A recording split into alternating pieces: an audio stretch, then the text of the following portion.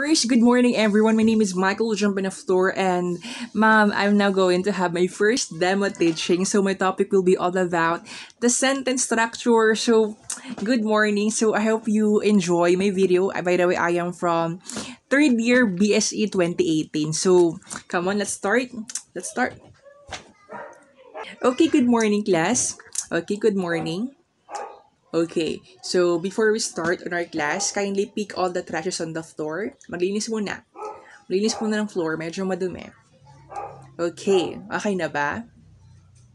Okay, so all done? Lahat na ba nakapag ano? Okay, so pwede bang paayos ng mga chairs? Papantay naman para maayos? Okay, dito banda, papantay rito. Okay, all done? All clear? Okay na ba? Okay, so before we start, can we call? So, sino mag-pray ngayon? Nasaan ba si uh, Miss Sudario? Where's Miss Sudario? Can you lead the prayer? Okay.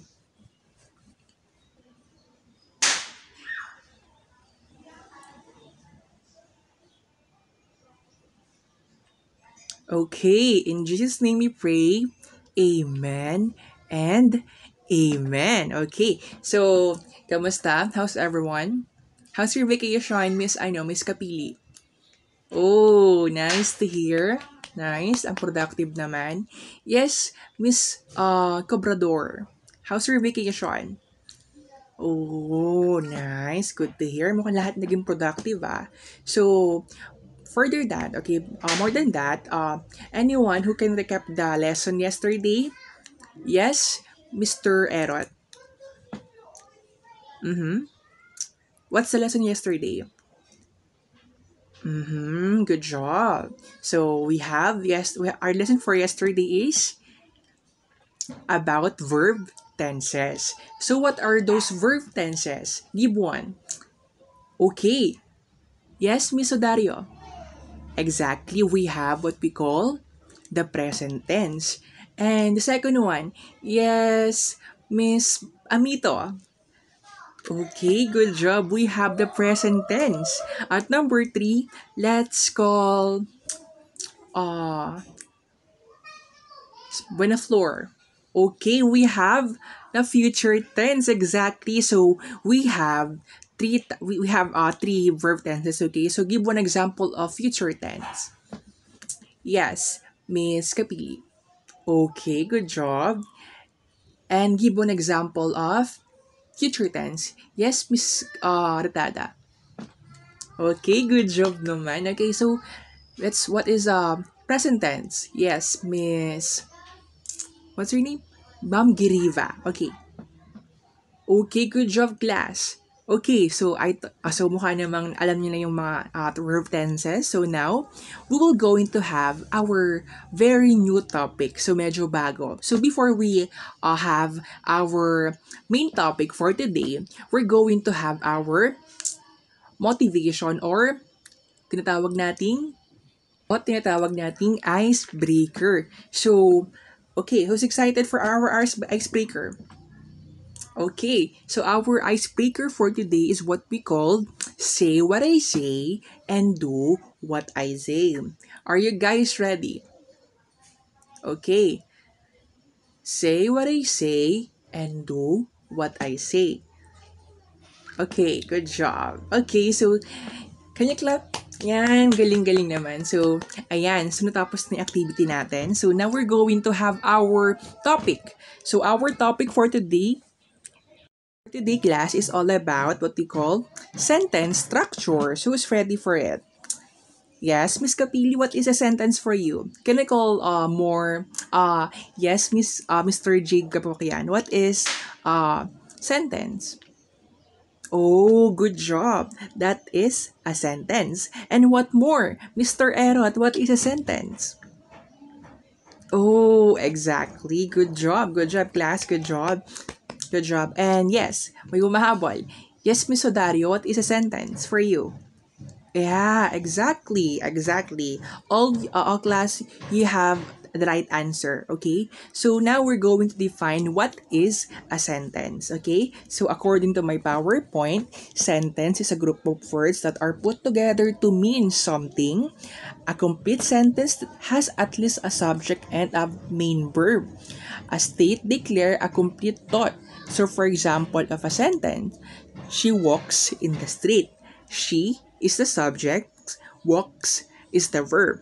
Okay, so sentence siya kasi meron siyang verb at meron siyang tinatawag na subject. Very good, class. Very good. Okay. So, now, we're going to have this clauses. Okay, we have independent clause at meron tayong tinatawag na dependent at independent clause. So first, what is dependent clause? Ito yung mga salita or sentence na kayang mapag-isa. For example, I passed the exam. I is the subject, pass is the verb. Okay, I passed the exam. So it is considered as independent clause. It has a complete idea or idea, tama. Okay, so now we're going to have the dependent clause. So, for example of dependent clause is, I studied because I studied well. So, hindi siya kompleto. It has no complete thought. So, kapag pinagsama natin siya, magkakaroon tayo ng complete thought. Pag pinagsama natin yung independent clause at yung dependent clause, I passed the exam because I studied well. Okay? Nagets ba kung anong differences nila? Okay, is it clear? Okay, Crystal? Clear. Crystal? Clear. Okay. Right now here, we have three types of sentence structure. Can you read, Mr. Kapukyan? Number one is a simple sentence. Number two is, yes, Miss Kapili or Kapili. Yes, compound sentence, exactly, yes. Janus. Okay, complex sentence. So we have three types of sentence structure according to structure. Okay, we have three sentences structure types. Okay, so let's go on the first part. The simple sentence. Okay, yes. Can you read it, Mr. Kapokyan? What is a simple sentence? Okay, nice. So sabi dito, a simple sentence is are made of one independent clause and therefore form of complete thought. So kanina we've discussed about clauses, right? So clause independent, ito yung kayang mag-isa. At for example, yung simple sentence is, does she live in Paris? So yung verb dyan, yes, Miss Kapili. Live. Ano yung subject sa simple sentence na yan? Yung word na she. Exactly. So, good job, good job, good job. So, number two example of simple sentence we have here, he doesn't teach math. Yes, Gran, what is the verb of that? Yes, exactly. Teach is the verb and the subject is the word he. Exactly, good job. And number three, we have here, cat, hate, water.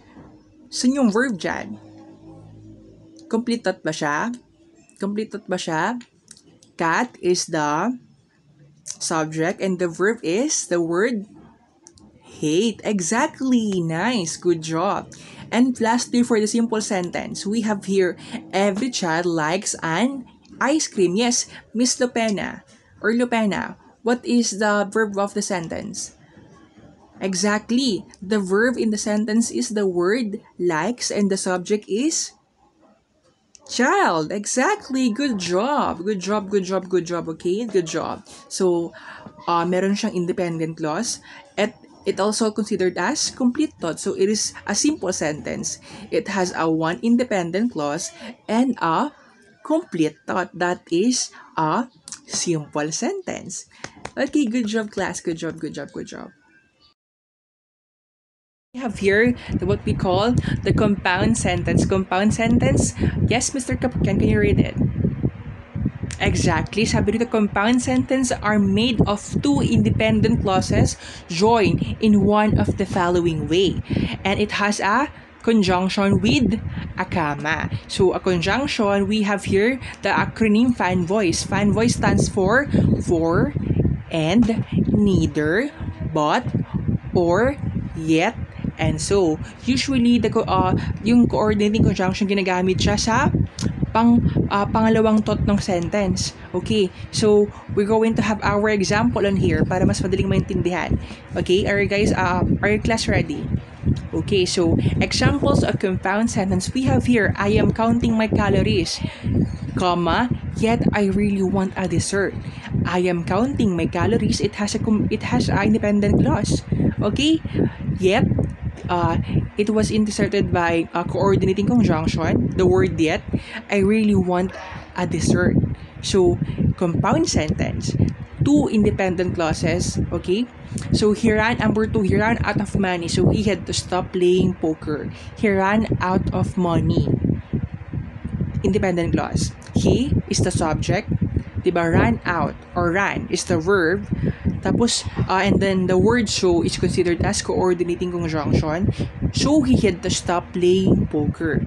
Okay, two independent clauses. Number 3, she did not cheat on the test, for it was wrong thing to do. She did not cheat on the test, for it was wrong to do. So, for is the coordinating conjunction. Okay, so two independent clauses, diba? In the sentence, it is considered as compound sentence. Okay, is it clear?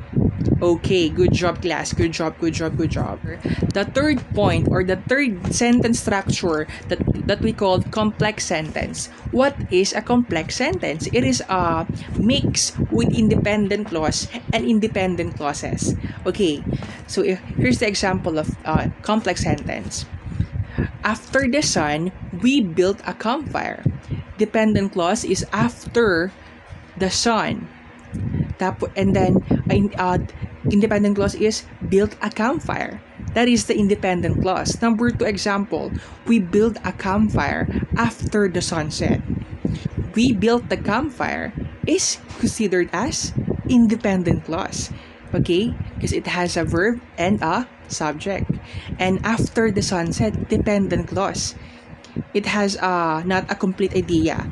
So may kulang. Okay, so it is a complex sentence. Example more of complex sentence. Because my coffee was too cold, I heated it in the microwave. Because my coffee was too cold, I heated it in the microwave. Because of my coffee was too cold is dependent clause. It was combined with the word independent. I heated in the microwave. Gets? Okay? Is it clear? Number 2, although he was healthy, he was still unhappy. Although he was healthy, he was still unhappy. Okay? Although he was still wealthy is a dependent clause. And the independent clause for that is he was still unhappy. Okay, number 3, she returned the computer after she noticed it was damaged. Complex sentence. Okay? Because it has one independent clause and one dependent clauses. Number 4, whenever price goes up, customer buy less products. Gets? Is it clear? One independent clause and one dependent clauses. So, once you see this, it is considered as complex sentence. Okay, class? Very good.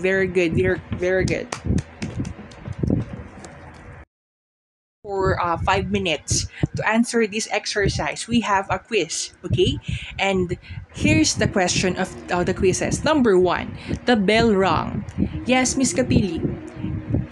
What is the answer? Exactly. It is a simple sentence.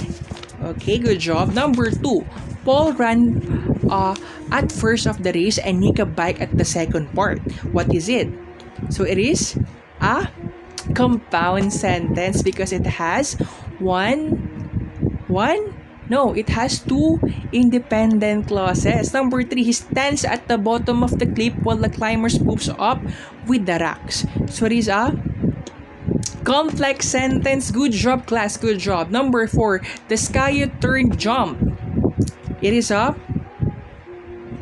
Simple sentence. Good job. Number 5. We have here, I studied the exam last night. So it is, what is it?